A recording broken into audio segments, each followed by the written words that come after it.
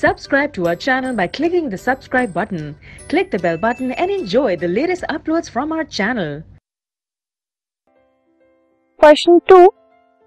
Why are traits acquired during the lifetime of an individual not inherited? जो traits individual ने अपने पूरी life में एक्वायर किए होते हैं bye experiences and by different things, वो जो ट्रेट है वो इंडिविजुअल अपने इनहेरिटेंस में मतलब अपने नेक्स्ट ऑफस्प्रिंग को, नेक्स्ट जनरेशन को इनहेरिट क्यों नहीं करता?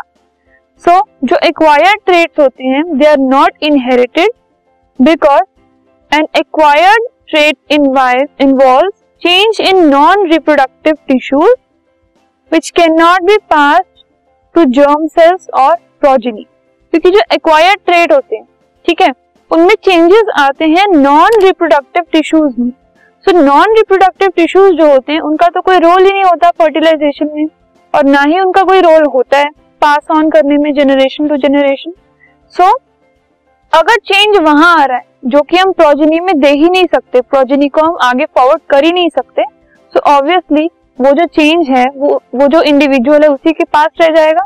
तो जो एक्वायर्ड चेंजेस होते हैं, जो एक्वायर्ड ट्रेट्स होते हैं, वो क्योंकि इंडिविजुअल के नॉन रिप्रोडक्टिव पार्ट्स में चेंज आता है, नॉन रिप्रोडक्टिव टिश्यूज में चेंज आता है, सो वो आगे पास ऑन हो नहीं सकते. सो इसकी वजह से जो एक्वायर्ड ट्रेट्स हैं वो इनहेरिट नहीं हो पाते.